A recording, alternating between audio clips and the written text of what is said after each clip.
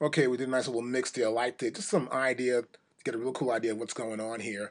But the first thing I want to do now is I want to go back to my groups. It's important when using these IO setups and you're mixing something, you want to make sure you click on solo, that the entire group solo, so we can get an idea of what's in the group, how loud the sounds are, and whatever. So let's go back here to the corner here, left-hand corner. We're going to open up this edge here, view our groups, and I want to go here to modify groups. Little down triangle. We're going to select here, modify groups, and here comes groups. Now the first group we see is elements. I don't want to see the elements. So we go here and we're going to go say, okay, there we go. We're going to go to drums. There it is, the drum group. Perfect. Now I may want to modify this group a little bit, put something here. You never know. So I want to make sure when I press solo though that they're linked.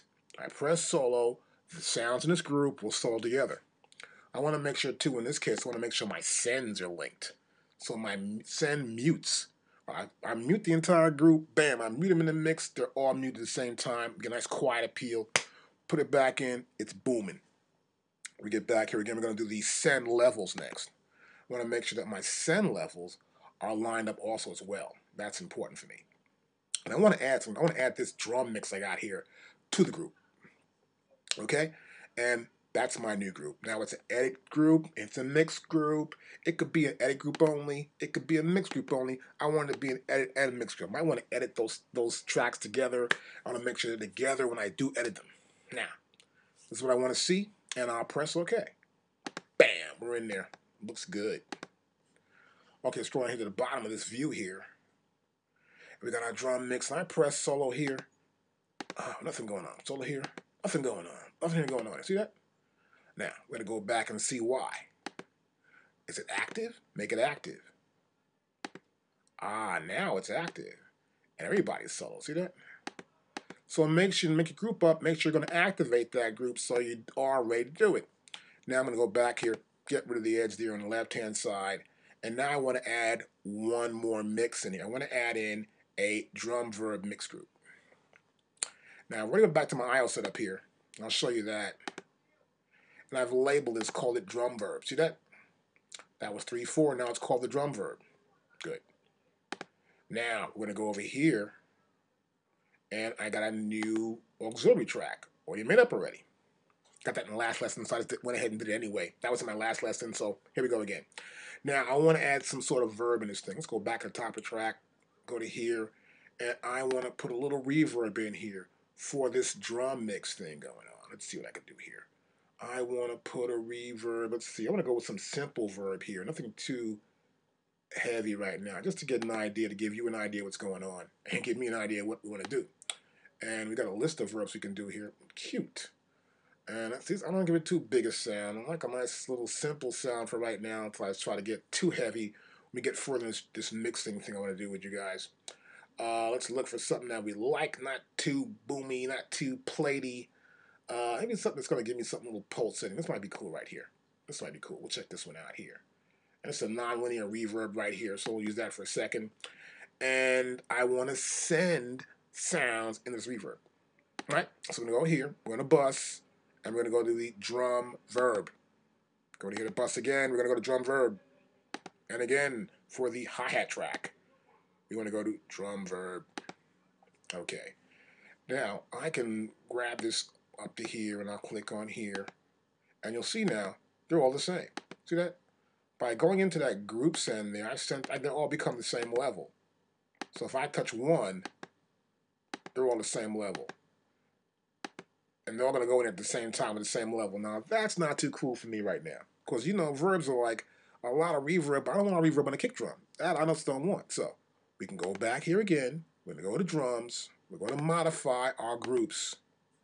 Here's our group again. That's A. We don't want that. We want the B group. There it is, the drum group. And now we don't want to get the send levels going that way, okay? Maybe mute, but not the sends. I'll press OK. Now, I can have separate levels for the sends going to the auxiliary bus. Let's close at the left-hand side. We have our tracks and groups. And now let's move up a little bit here. This is the kick drum. I don't want much verb on a kick drum. That should be out in front of your face. Snare drum. The verb and is pretty good. And then we got this here hi-hat. So it's got some effect to it. So I want the effect to linger in the background. I may want to pan it eventually, pan that effect around.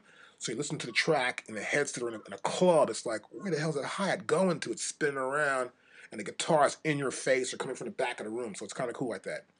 And we're going to go like this. And next thing we're going to do is scroll to the end here. And we're going to solve this verb and get an idea what's going on here. So we're going to the verb.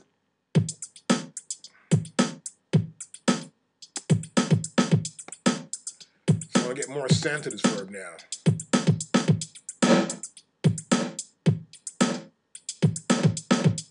See that?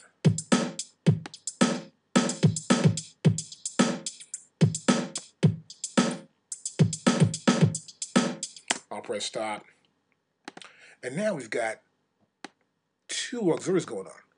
Let's label this auxiliary at the end there. Let's label that sucker. Gotta know what it is, right? This is going to be our drum verb. There it is right there. Press OK. You've got to label stuff. You got to know what's in the mix. You don't want to come back. You may go out all night, hang out with your friends, get drunk, come back next day. Oh my God, I forgot what I did in that mix. You want to come back, see it, pull it up. Yo, I'm ready to go. Let's do this. So it's always important to label your tracks and keep it inside of your mix. Keep your head in the mix.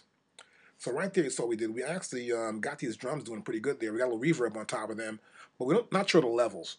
But that will take care of the mixing. The purpose of this lesson now is just to understand how IOs work, how to build your tracks around IOs. And you saw there we had another auxiliary track we got there, which is our drum verb track. We also added this other track with some compression on it, which is our drum mix track.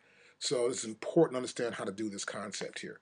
And also, when you're setting up groups, when you got these tracks lined up for your auxiliary subgroups, we have the drums going to a subgroup, so our drum mix, make sure they got them in groups, and the groups are tied together how you want to use them.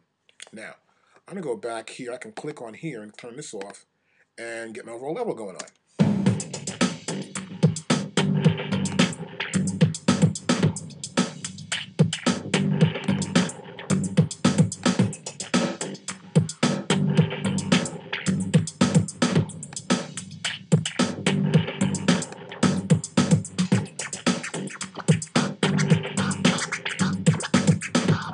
I'll bring my reverb down a little bit.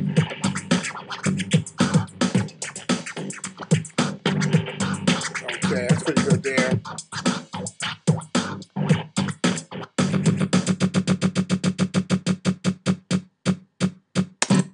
Cool. So, as you can see there, we got a little stronger with the drums now. Now, so it's important when doing your mix to probably bring levels up and down, but the purpose of this lesson here is to understand the IO setup. That's it.